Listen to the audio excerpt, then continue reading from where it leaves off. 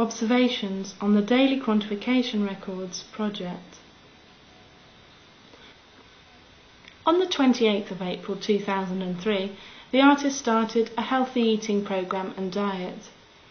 In the following month, the artist's mass dropped from an average of 72.7 kilograms in April to an average of 70.6 kilograms in May.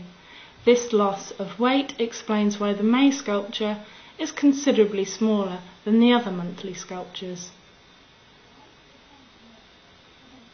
In June 2003, the artist is continuing the healthy eating program and diet. It is therefore predicted that the June sculpture will be even smaller than the May one. The artist is pleased about this, as it will mean that the June sculpture will not take so long to make.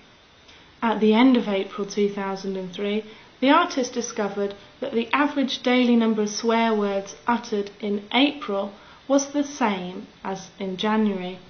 This explains why the two sculptures are both yellow. In May 2003, the artist attempted to stop swearing and to cut down on drinking alcohol to ensure that the May sculpture would have a different colour and form from the rest of the monthly sculptures. In June 2003, the artist attempted to start swearing lots in order to produce a blue-coloured sculpture.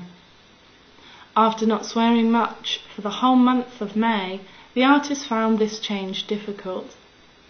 In May 2003, the artist had become a more relaxed and chilled-out person as a result of not swearing and occasionally wearing flip-flops.